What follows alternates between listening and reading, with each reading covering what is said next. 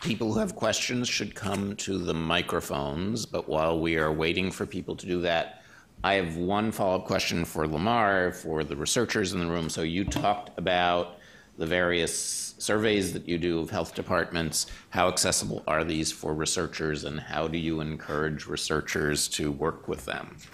They are very accessible. I think we fill probably hundreds of requests to look at this data and share this data. So we encourage folks to reach out to us, and we do share that.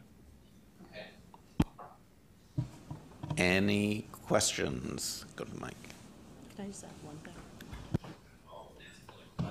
No, I think the other thing I would add, I forget the researcher that was saying, folks believe, that thought there were death panels. If the person actually was on that same side, they might believe you more than someone that's from the other side.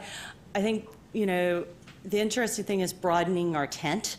I mean, I know Merck has doing population health, Aetna, there's other plans and folks. It may be a little trendy, and I know for my other hat, my folks may be suspicious on like, hey, really, are they really interested in population health or not? But these folks are in their chambers of commerce. They're going to see their representatives on both sides of the aisle. And it can't hurt to have a different kind of voice at your Chamber of Commerce instead of just asking about like what's going on with education or what's going on here, saying what's going on with our community and population health. And so I would say for folks that are like to walk at the end, to incorporate maybe your strange budfellows that have not been your regular partners on population health, because they may really be helpful in spreading this message to folks that wouldn't usually listen. Yes, Nancy Krieger. I have a quick comment and then also a genuine question to ask of all of you. The quick comment is just saying, as someone who is a public health researcher who works closely with local health departments, I have projects right now with the Boston Public Health Commission and the New York City Department of Health and Mental Hygiene.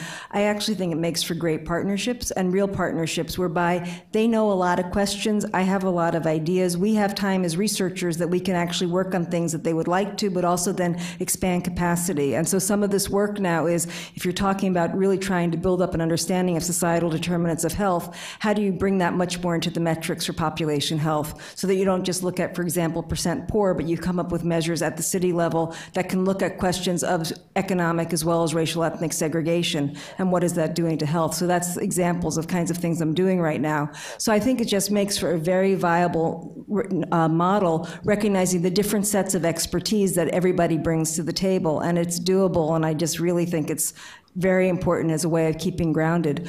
But there was just a conference that was at our school where there was someone very forcefully arguing from Australia that the language around population health wasn't working with their policymakers. And she was coming from a perspective more of urban planning and talking about making livable cities, and finding that in their context that there was a way of reframing things that were about livability and sustainability that really brought attention to policymakers outside of the healthcare system as such. Not that medical care is an important, critical social determinant of health, no question about that. But as I listen to you and I listen to the presentations that were earlier today, I sometimes find myself wondering if some of the language of population health works well for those of us who are in population health, because we are doing that, and that's really important, and that's separate from individually oriented clinical care, and it should be, because we need both kinds. But I'm wondering what your thoughts are if you really want to expand out and start really taking societal determination of health seriously. What are the terms that you would see relevant and useful to have people in your worlds listen more and not have it just be driven by what are the understandable scientific concerns of people that are doing the population science research? One of the things you learn in the public policy process is you've got to talk to real people, as opposed to the people who are your colleagues from day to day. What in the world does population health mean? I'm not sure 9 out of 10 people outside this room understand what population health is. What does social determinants of health mean? These are terms that we use and banty about all the time, but I have to say, I think it misses much of the population. And part of what we need to do as a research community is not just do the thoughtful underlying research, but then you have to do research about how you communicate it. And if you don't have adequate research about what it is that connects to somebody, don't expect anything other than a blank stare. And there's a science to, or at least there's an art, if not a science, to communication. And all of us would do, ourselves a lot of good if, in addition to the thoughtful underlying research that's undertaken about what works, what doesn't work, what makes sense, what doesn't make sense, then who's your audience for it? And how do you communicate to that audience? And different audiences are going to need different words, different language. And it is really a very important component of what all of us need to do. Sure. I would add to that I mean, obviously the nomenclature, lexicon is very, very important, and I think one of the unintended consequences of the Affordable Care Act in introducing population health, which we're very, very happy was done, was there was no definitional boundaries. So what does it mean still is a question. We just took a meeting, Jeff and I and some others, with the Secretary to talk about, what does it mean and what's the role of federal government in it. The answer is it means different things to different people. So for a clinician, it might mean their patient population. For a local health commissioner, it might mean their catchment area. For critical access hospital, it might mean, the folks that they serve. So we haven't taken the time to define that. One model that I really enjoy, and this is not a plug or anything, but I like the concept of a culture of health. Because when you begin to change cultures, I think most people understand that cultures are very local. Cultures are profoundly local and intimate. And I like to talk a lot about health expectancy. What is the health expectancy of a community? Not the life expectancy, but the health expectancy. And so I would argue that in order to have some reasonable expectation of health in your community, you have to have more than access. You have to have more than literacy. You have to have more than appropriate use of your care. That's down the stream. That's down the line. That's when you're sick, when you're injured, when you need it. Yeah, let's have it there.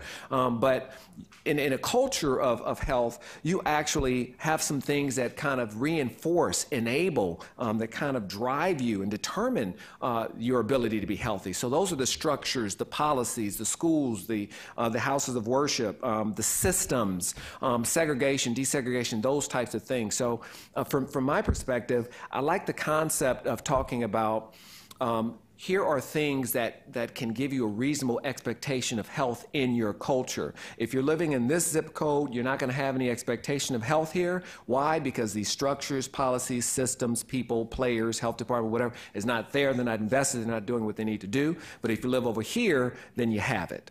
So I like the term culture of health until we can get something better, at least. Pamela, do we have something better? Better?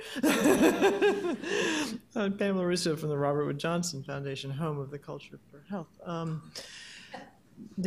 My question was related to Nancy's in the sense of, for those of you who have been in the federal space or the local and state space, this, without using the term population health or multiple determinants of health, do you think there's a growing understanding that actions taken in other sectors, in transportation, in housing, whatever, have an impact on health? And have you had the experience where framing something that's been a politicized argument on one agenda benefits from taking reframing it around a health outcome? I'd say we're definitely at the awareness stage is where I'd say folks are at. Definitely in the past when we've had the highway bill, I know Senator Harkin tried to do a little small amendment to just say, hey, when you're building different, what's it called, streets, new streets and things like that, can you just maybe do a plan to think about should a sidewalk be there? And people were like, what are you talking about? You're going to do this on 95 or the Beltway? And he's like, no. don't know. We're talking about, so, but there is an awareness, you know, that this is, and I think folks like Jim Salas, who I know is funded by Robert Wood Johnson, did the Active Living program, you know, I think it's been great, and working with like Tifa and others in coming up to the Hill and discussing it. Again, I think we're at awareness. You do have a lot of competing, I mean, the asphalt lobby, right? They are not, you know, is this money going to take away from building roads? And that's a question, right? And, you know, so you have a lot of variables there. I think what's very hard when you talk about population health that I found in the Senate is that things are in such different silos, right? Even though my boss was, you know, not just on the health side, he was on the education side. So he would try to input population health into Head Start or into the that's a whole different staff. Even though, you know, I mean, he was the same boss on that, but then transportation's a whole different staff, and all of these different programs, agriculture, of course. With, so it helps to have the scientific community coming together and showing that picture. But then I think the other hurdle is making sure you have the right staff in front of you that can influence those different sectors. Brent, the last question. Great. Brent Dewig, Director of Policy of the Association of Maternal and Child Health Programs, and commenting on that difficulty in engaging on population health and getting Hill staffers and members to understand it. What we found is using concrete examples. And so what we frame is not to undermine health insurance coverage, but to say we have less uninsured kids than ever before in history because of Medicaid and CHIP. Fundamental, foundational, you know, necessary, we support that, but hasn't made much of a dent in the childhood obesity epidemic. Similarly, injury, leading cause of death for kids, and injury and hospitalization. So we need those coverage programs, treat them when they get injured, but we're not investing enough upstream. And that opens that door to talk about, okay, so what strategies do get out of the health coverage of the clinical setting? The challenge, and here's where the plea for help is, and this is based on a real life story. We're up lobbying the woman who writes the labor HHS appropriations bill this year, and we went in with a very modest request, $2 million increase to our $635 million program, just get us back to where we were pre-sequestration. And we do that not because we don't think we need more, but because of these caps, you have to kind of come in with a credible request. So she goes through and she listens to my pitch, and she says, now, what would $2 million get you? And I said, well, you know, for each state that has picked these evidence-based strategies with accountable performance measures, they'd be able to extend those interventions.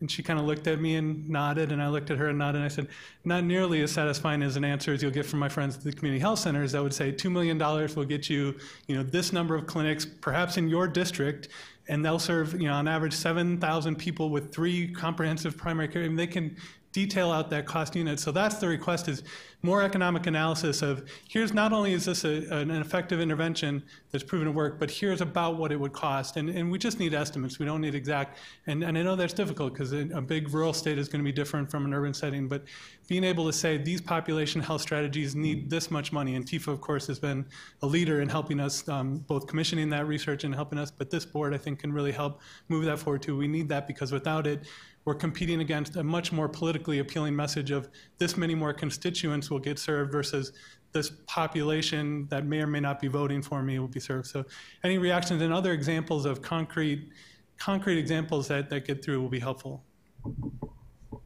Okay, so I was going to offer, we talk a lot about silos. I would offer that our focus sometimes should look at cycles. And that is the political cycle. Because what happens oftentimes is that you get some buy-in with that elected official, but the thing about upstream activity strategies and approaches is it takes time. And they can't wait that, you know, that 4 or 5 years down the line where they can get some return on that investment and some credit for it as well.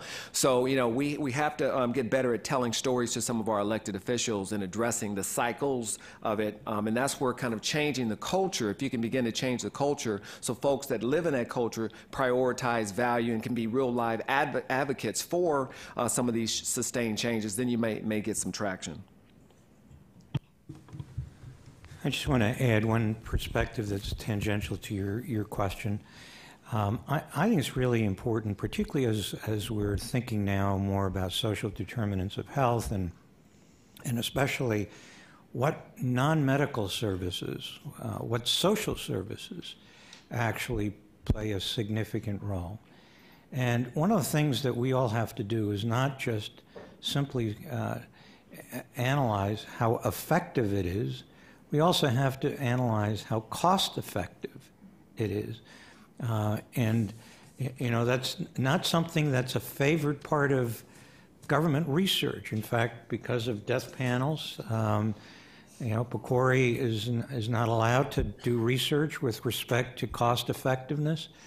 One of the things we're doing in partnership with a group called ICER, the Institute for Clinical and Economic Review, we're going to be taking about half a dozen clinical problems and try to analyze not just the clinical effective choices that people have, but the cost-effective choices people have. And to the extent that we want to encourage interventions which are not medicalized but have a real impact on healthcare, we've clearly got to do that. So a child who's got asthma, you know, how cost-effective might it be to do mold removal in a house, you know, that might avoid an asthma attack?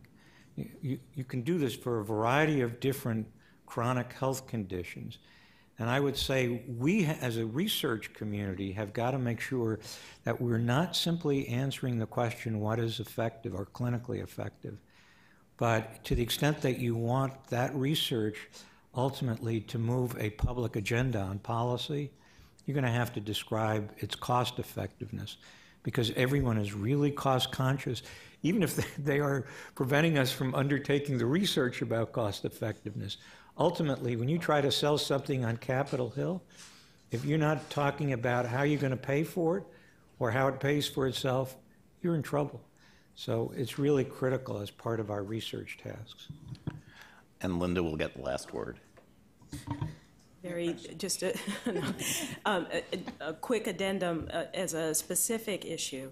So in managed care plans, for example, the value-added type of services and how those are incorporated into capitation rates. How can you reward those entities that are looking at, you know, broader than just clinical care because they get it, but you don't want to tie their hands behind their backs by not adequately reimbursing them for their creativity and innovation. So coming up with ways that we can, you know, tackle those sorts of things. That's a very important area for, you know, teasing out those pieces. So we've had some really good input for us to now sit at our tables and do whatever this exercise is that we are doing that is going to come up with a research agenda. Join me in thanking this panel for giving us some good ideas to start that discussion.